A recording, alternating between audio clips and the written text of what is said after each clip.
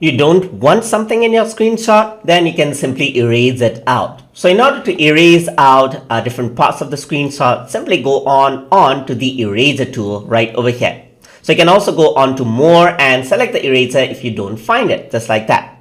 So over here, you can select different sizes of the eraser right here. So let me just go for a large size and erase the subscribe button just like this.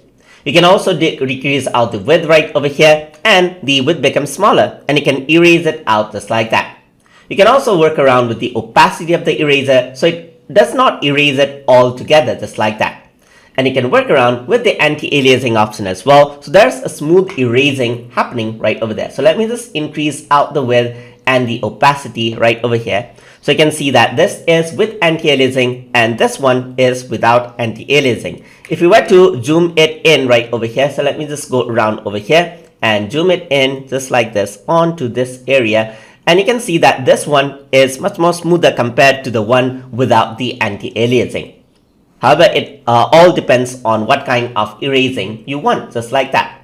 So that is how you can work around with erasers inside of Snagit editor. So hope you guys learned something as always. And as always, please like, comment, share, and subscribe.